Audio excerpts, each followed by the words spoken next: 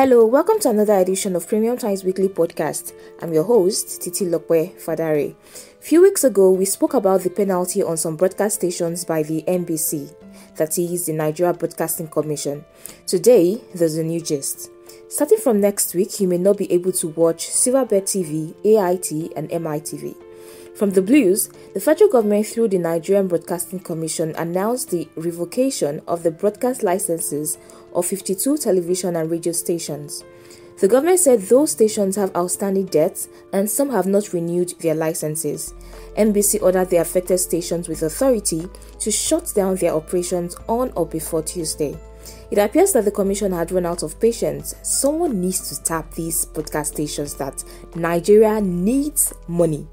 The government was unable to meet its revenue target in the first quarter of the year. Still in the week, there was a bold attempt to steal from Nigeria's crude oil. Can you imagine?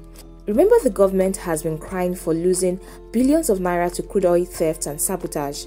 The Nigerian Navy arrested a Norwegian ship for illegally trying to lift crude oil in Nigeria. The Navy said the ship entered the Nigerian maritime environment without any form of authorization or clearance by the NNPC. Nigeria warned other vessels engaged in illegal activities to be careful, and authorities will maintain a posture of zero tolerance to crude oil theft and other criminal activities in the maritime domain. That's a strong warning to local and Oyinbo criminals. Like ASU, electricity workers went on a strike that threw the nation into darkness last week. The union said it took that action over welfare issues.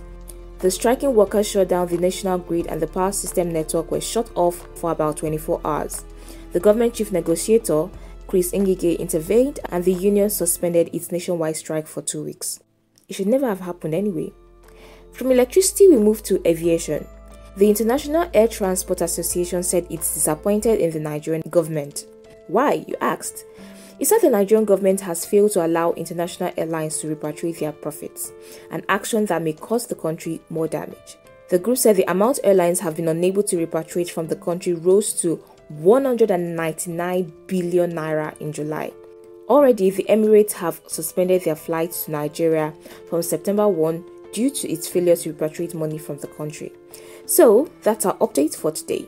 As usual, this edition was written by Kabi Yusuf. I am Titi Lokwe Fadare. See you next week, and do not forget, if you like this podcast, please share and favorite. Also visit www.premiumtimesentry.com to catch the latest edition of this podcast series.